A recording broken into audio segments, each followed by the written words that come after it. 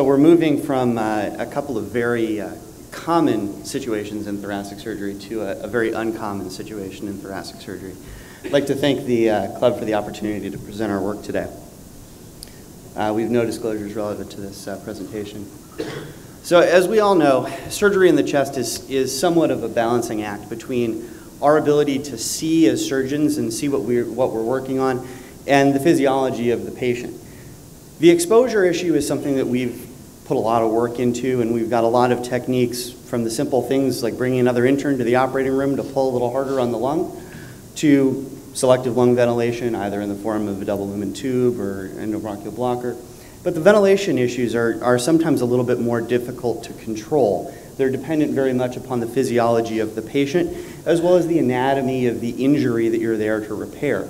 This can be something is dealt with in simple ways, such as increasing the inspired oxygen, or putting a little bit of extra PEEP on the down lung, or in the situation of an interrupted airway can require much more advanced techniques of airway management with jet ventilation, cross-table ventilation in some circumstances. And at the very far end of that spectrum is extracorporeal support, either in the form of cardiopulmonary bypass or ECMO. ECMO is something which has been considered a bit of a dirty word in thoracic surgery, largely because of the patients where we've applied it in the past. These have been in the setting of severe chest trauma, post-traumatic ARDS, or primary respiratory failure, or in the setting of lung transplantation, those patients undergoing difficult post-transplant courses with primary graft dysfunction. In other words, these are compromised patients, and with compromised patients oftentimes come poor outcomes. Hence the kind of bad rap that ECMO has, I think, in the minds of a lot of clinicians.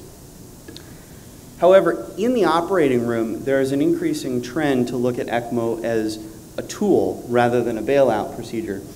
It's increasingly used in the setting of cardiopulmonary transplantation, especially lung transplantation, and there's early data indicating that you actually see improved post-operative graft function as well as reduction in rates of bleeding both intraoperatively and post-operatively with the use of ECMO as compared to cardiopulmonary bypass in a traditional sense. However, in the general thoracic literature, there's very little data. There are several case reports of the use of ECMO in the setting of trauma and traumatic injuries. And one retrospective multi-institution survey that was presented at the ESTS of several institutions in France indicating that there is starting to be some penetration into the general thoracic world as well. Our goal with this study was to evaluate the use of ECMO in the operating room in support of general thoracic surgical procedures. We looked at our institutional experience from 2004 to 2014, looking at our procedural codes to identify cases where ECMO was used in the setting of general thoracic procedures. And we stratified these patients into three groups. Those who had ECMO instituted pre-surgically, that was 12 patients. Those where ECMO was used specifically intraoperatively, instituted in the operating room in support of the operation. And those where it was used post-operatively. This would be more the rescue situation. When we looked at those, we excluded those 12 pre-surgical patients because those were all patients who had recently had a lung transplant. Very different group. They were going back for evacuation of hemothoraces or open lung biopsies, etc. Charts were independently reviewed looking at the operative indications, the patient demographics, as well as the ECMO cannulation strategy and the duration. And we looked specifically at outcomes of survival at 30 days, 90 days, and 1 year, the disposition at discharge, and the rates of complications varying among these patients. Within the group that was cannulated intraoperatively, kind of really the study group here, the mean age was 49 and a half, slightly more female than male, and the pathology was quite variable.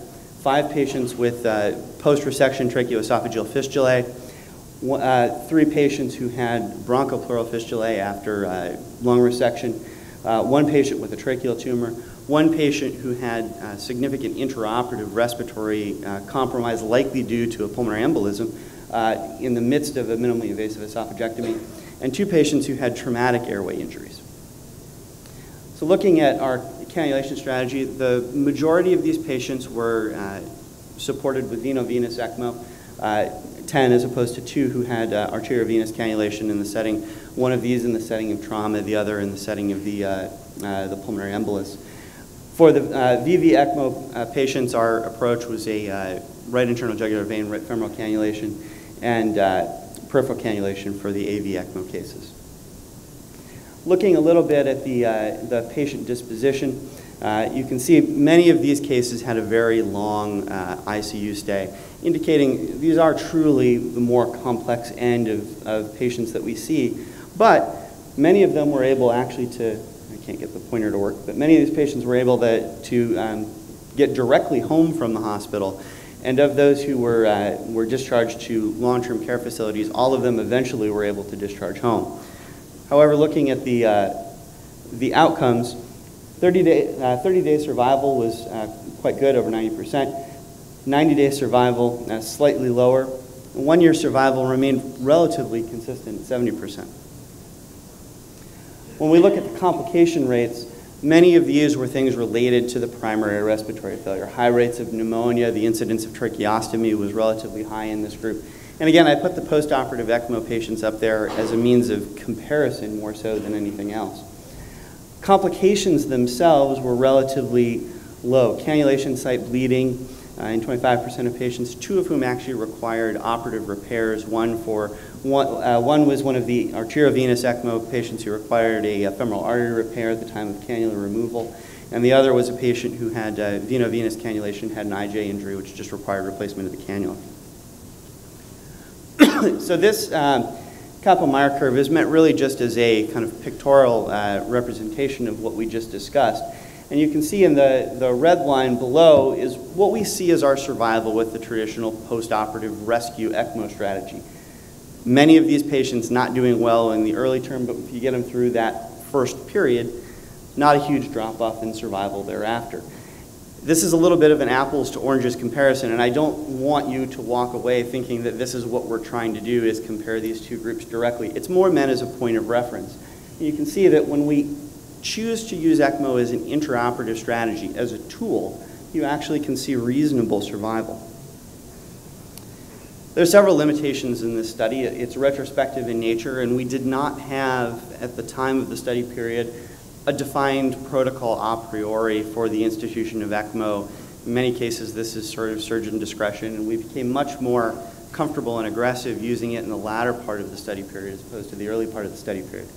As I just discussed, the intraoperative and postoperative groups are quite heterogeneous, and we can't directly compare the outcomes, but again, more put up as a point of reference.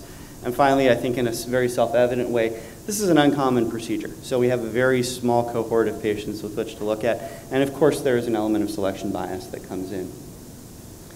So what do we take away from this? What do we conclude? I think really the message that I want to get across is that ECMO can safely be used as an intraoperative strategy for support when conventional ventilation is either difficult or in some cases impossible to provide, with a low complication profile and a survival which is superior to what we all traditionally think of as ECMO as a rescue strategy. As with most things that are uncommon, patient selection really becomes key. And I think one thing that really needs to be talked about when you're thinking about using ECMO is it's not just the intraoperative management of these patients that's important, but the multidisciplinary postoperative management is key to a good outcome. We're very fortunate to have an excellent ICU staff, which is also very used to dealing with these patients, and I think that's a key thing when you're looking at institutional resources and choice of tools to use. So what's the take-home point? ECMO is not a 4-letter word, but it's a tool that can be used appropriately when patients are selected. Thank you very much.